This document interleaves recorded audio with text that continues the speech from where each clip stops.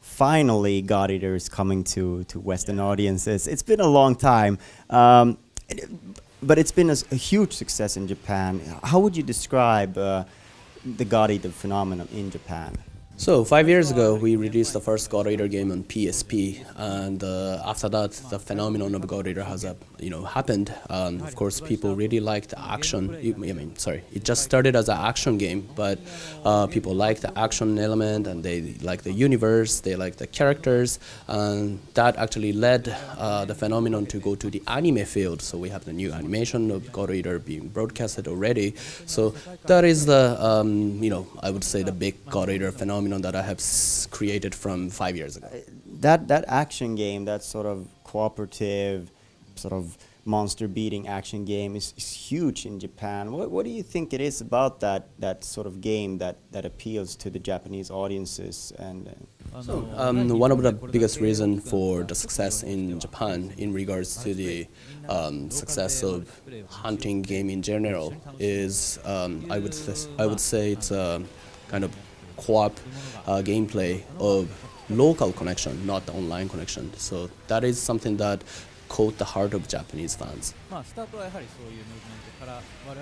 But again, it's very interesting that the way that people play online is changing from a while ago, because again, as explained, it started with a local connection gameplay, but now that thanks to PlayStation 4, it's more for online co-op gameplay. So that gives actually a different way of people to enjoy to co-op the gameplay. Speaking of that PlayStation 4, bringing it to PlayStation 4, of course, over here the Vita is not as popular, so maybe it's a must to do that. What was the reasoning in how you're bringing it out here in Europe? Actually, I decided to bring this IP, not only actually PlayStation Vita and PlayStation 4, but also PC Digital, mainly for Steam. That's because not only for the multiplayer functions. Just to give you a little bit of background story of how Japanese people play on the God Eater franchises. Of course, they play offline. They play online, but of course, you'll be surprised how many people are actually playing solos. So, there are many ways of enjoying God Eater franchise as a gameplay and how to cooperate with others. So, I just wanted to bring this game and IPs on as many platforms as possible so that we can expand the people to experience God Eater franchise. And of course, we will be getting both games in August.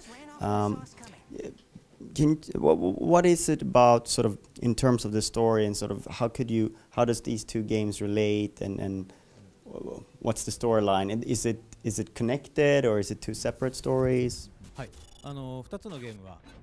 So those two games are actually connected in timelines. God Eater 1 Resurrection is taking place on 2071, and 2 Raised Burst is taking place in 2074, which is 3 years after the first one.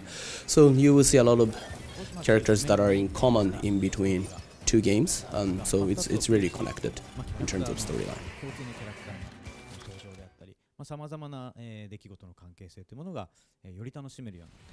And this post-apocalyptic world that you've created, why did you choose that setting? What's the sort of why is it a good setting for this sort of game? So, in terms of the world setting, there are many possibilities, such as really old time or something like that. But one of my main concepts was to use something that that is very common to everyone, but I wanted to break it brutally, so that people would feel, oh, this is something that I can share with my experience, but at the same time, oh, it's totally different from what I know. So this image is something that I wanted to give in regards to the world setting of God Eater. It's going to be interesting also that players will get the two first games at the same time, because there has been, of course, an evolution from the first to the second game where you have evolved the gameplay. How would you describe the two in terms of the gameplay, and what's evolved between the two, and how are they different?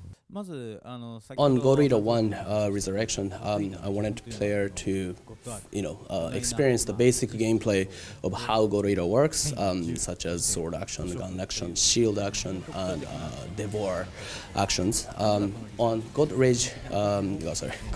Eater 2 Rage Burst, on top of those basic movement and actions on God Eater 1, we added two more important features, which are blood rage and blood arts.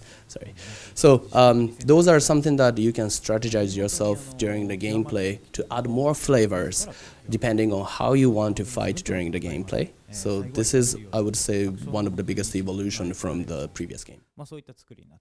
If you get to decide, would you tell players to play Resurrection first and then Rage Burst, or can you play it any way you want it, or maybe play Rage Burst first and then go to Resurrection? What would you suggest? Even though both of two games are designed that you can play independently, but as explained previously, these two games are connected in terms of storyline, so I would strongly suggest to play from the God Eater 1 Resurrection, then move on to 2 Rage Burst.